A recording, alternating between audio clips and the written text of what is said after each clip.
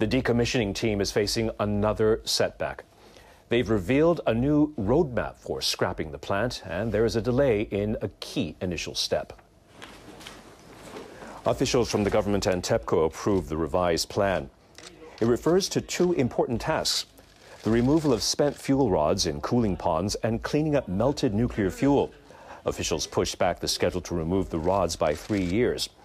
They say they first need to remove debris and decontaminate the buildings.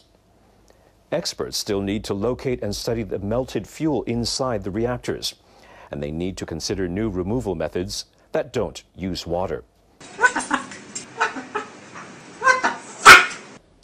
Experts still need to locate and study the melted fuel inside the reactors, and they need to consider new removal methods that don't use water. The initial approach involved filling the reactor containment vessels with water before removing the melted fuel. But officials couldn't guarantee the vessels would stand up to earthquakes and wouldn't leak. The new roadmap keeps the initial target of beginning the fuel removal process within 6 years. There is no change to the overall goal to complete the decommissioning work in 30 to 40 years. Now, here's the finance minister, Taro Aso. Remember, everybody's an Aso. Who can forget Taro Aso? The biggest Aso in Japan. Who can forget him? He's the finance minister, right? Yes. What an Aso that Aso is. Well, he's in this headline. Let elderly people, quote, hurry up and die, says Japanese minister. Taro Aso says he would refuse end-of-life care and would feel bad knowing treatment was paid for by the government. NHK has obtained a report by the International Atomic Energy Agency on the nuclear accident at Fukushima Daiichi. 3 of the plant's 6 reactors melted down following the 2011 earthquake and tsunami. The report says Japanese officials didn't do enough to prevent the disaster. Duh. The summary report was prepared by 180 scientists from more than 40 countries. The IAEA board examined it this week before a final version is issued in September. The report says there were projections that a magnitude 8.3 quake would lead to tsunami measuring up to 15 meters high. It says officials at Tokyo Electric Power Company didn't take necessary precautions. The report also points out to measures to prevent the flooding of emergency diesel generators were inadequate. The experts have proposed a periodic review of safety requirements. They also recommend assuming scenarios in which multiple natural disasters occur simultaneously. It's laughable and troubling, both combined. All nuclear reactors in Japan remain offline. Some utilities are turning to coal-fired power generation as a low-cost and stable alternative. But Environment Ministry officials are against a plan to build a new power plant in western Japan, citing global warming concerns.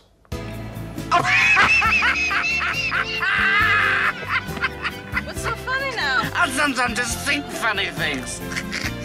An operator that has secured funding from J-Power and Osaka Gas is planning to build a 1.2 million kilowatt plant in Ube City. The ministry has conducted an environmental impact study of the project. Environment Minister Yoshio Mochizuki said he will submit a letter of objection to the Economy, Trade and Industry Ministry, which has the authority to approve the plan.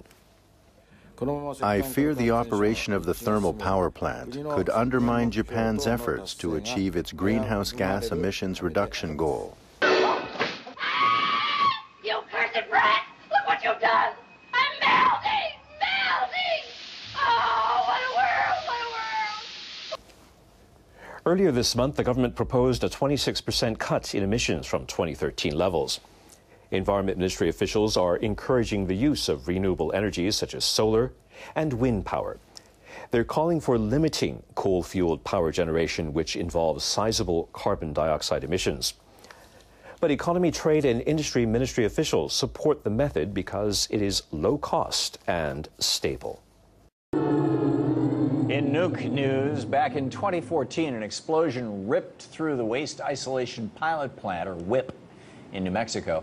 An underground dump for nuclear waste produced at the nearby Los Alamos weapons facility.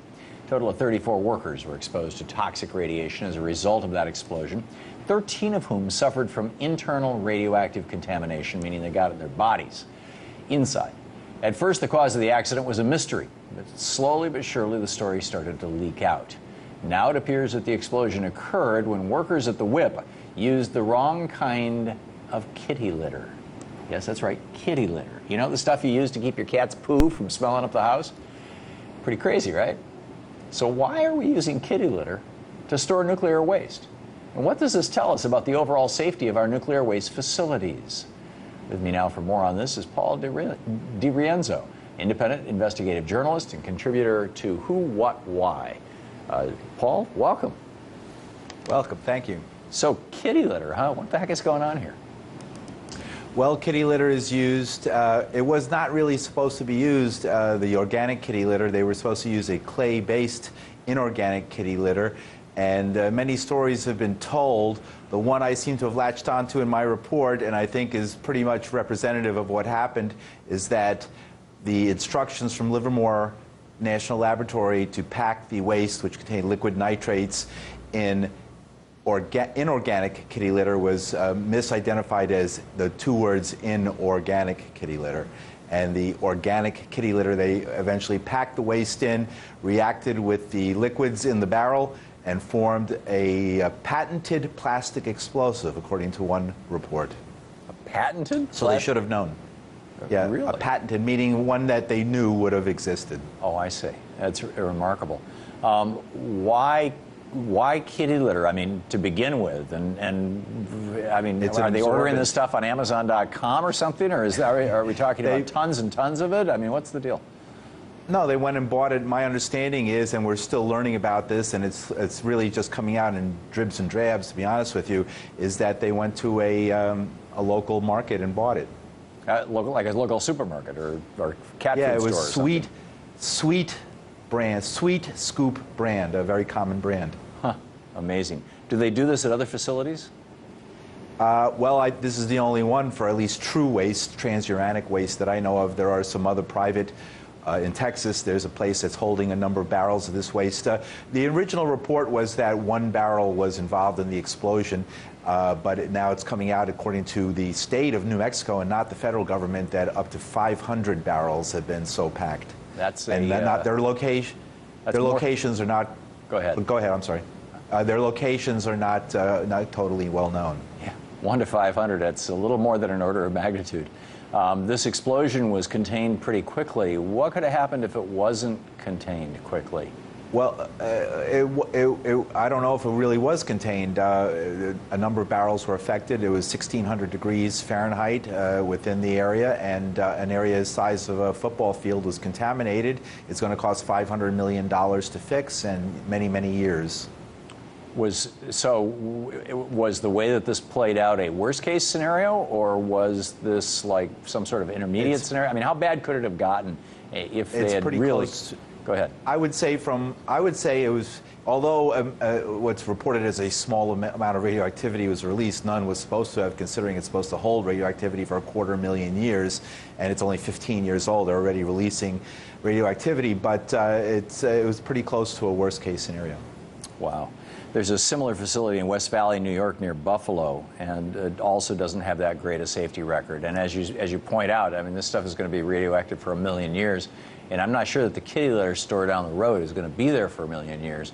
What does this tell us about the state of our nuclear industry, and not just, this is not just power, but weapons, you know, just the whole... Right, it's mostly about weapons. The facility, the waste isolation pilot plant is solely for weapons-related and nuclear weapons complex-related waste, true waste, transuranic waste, waste that's contaminated with elements beyond uranium on the periodic table, including plutonium.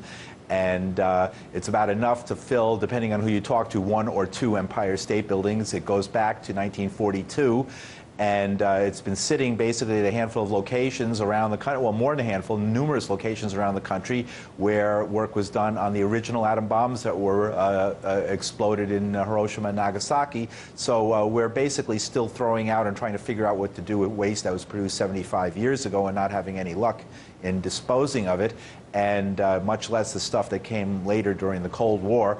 And the possibility, what's happening is that now places like Hanford, Washington, West Valley, New York, where weapons-related waste was often mixed with waste from nuclear power plants, and therefore it's not really clear what's there in the waste, including plutonium and other strontium, cesium, and other elements that are, in the case of West Valley, New York, been detected in the Great Lakes and in the rivers in an area where there's swamps and watershed that is quite swampy and wetland, and the last place on earth you would ever want to put waste. The people in New York want to ship it to the desert in New Mexico, and people in New Mexico don't want it really, even especially if it's mixed with the very high activity commercial waste. So meanwhile, the Department of Energy is launching its stockpile stewardship program to spend billions of dollars to totally restructure our nuclear weapons complex and to build these new generations of nuclear weapons, which are designed, rather than blowing up the cities of the Soviet Union so much, destroying the underground bunkers of Iran, Iraq, or any other country that the U.S. fights with. This is the future, the stockpile stewardship program. It's supported by Republicans and Democrats alike. And they can't even dump the waste from 75 years ago, so there's definitely questions. Yeah, we've got a serious problem. Paul Di Rienzo, thank you. Thank you, Paul. Thank you. Thank you for the great report. All right.